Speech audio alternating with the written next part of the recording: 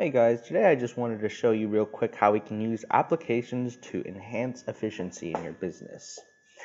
Now, I'm going to be showing an application today where there's one input field and then there's a bunch of fields you have to fill out, but once you fill those out, it'll populate all your templates and all your documents automatically without you even touching the document. So first, let me show you my file database here. So right here is my database that I linked my application to, and right now it's empty because we haven't generated anything yet. But let's go ahead and generate something so we can see how it works.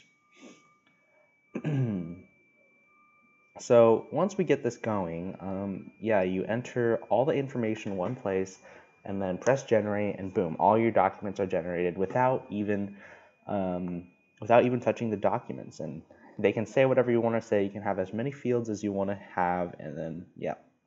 And I can also link your computer to, for example, my database here is called Intellica Inc. and then Intellica Database. We're going to be able to link these databases to your computer also, so it's not like you have to go to a website or anything, but you can find it directly here in your File Explorer. So there's nothing there. Let's generate files, and this is a simple application right now. It's super simple. It's plain. It's pretty bad, but like the aesthetics wise, it's pretty bad. But that's because I just wanted to show you guys real quick on how this works. So let's put in a random name. Let's try Bob. Sure, why not? Bob Billings. I don't even know if that's a real name, but probably is. Let's give it a 785-444-65678, and that's a completely arbitrary number. So once we press generate, these files will they'll start appearing here, and then the name can be different, and then also the file contents will be different as well. So let's click generate. Generation was successfully completed. Please check the folder for results. Okay, so we come over here, and it should start showing up. There we go. Bob Billings NDA. We put in Bob Billings. Bob Billings thank you letter, and this is just an example NDA and thank you letter, but also we can have those templates do anything we want, really. So let's click on one. We've never touched these files before. Let's see. We click on one, and let's see. NDA name Bob Billings, phone 785-444-56678. Oh, whoops. I'm on my Surface right now. Yep. So yeah, this entire agreement's filled out. It's Bob Billings. Yeah, don't pay attention to the words. They're pretty.